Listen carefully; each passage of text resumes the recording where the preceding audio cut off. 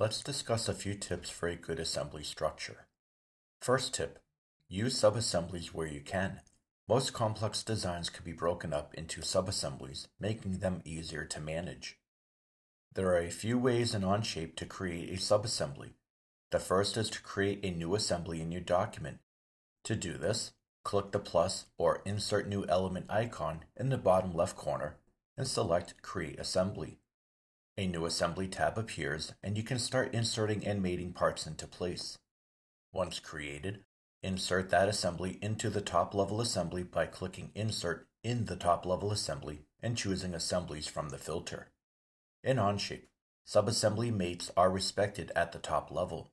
You may have seen this referred to as flexible subassemblies in other CAD systems. When creating an assembly in Onshape, you generally don't want to fix more than one part. This is especially important for subassemblies as fix is not respected when inserting a subassembly into another assembly. Fix one part and either group or mate the other parts of the assembly in place. Next up, let's discuss creating subassemblies on the fly. If you've already inserted parts into an assembly and then realized those parts should be in a separate subassembly, it's easy to create a subassembly on the fly. Right-click a part from the instance list and you will see two options. Move to New Subassembly and Create Empty Subassembly. If you click Create Empty Subassembly, Onshape will create a new blank assembly. You can see the new assembly added to the instance list and a new tab for the assembly in the document.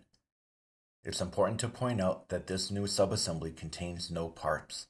If you wish to add parts to the subassembly, one of the easiest ways is to left-click drag the part into that subassembly.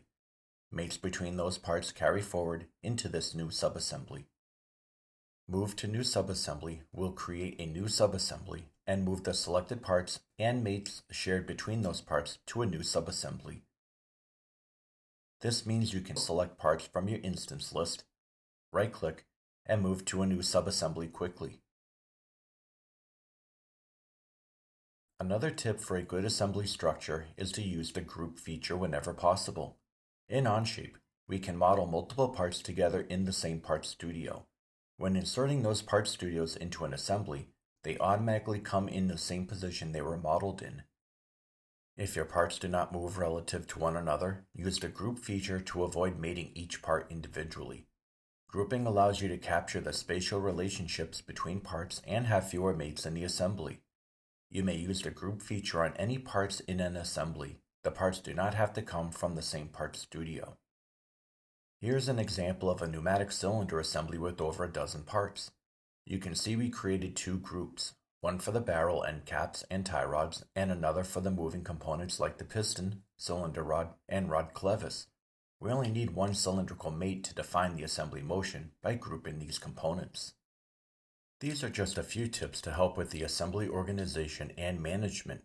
The next video reviews hiding and showing techniques in an assembly.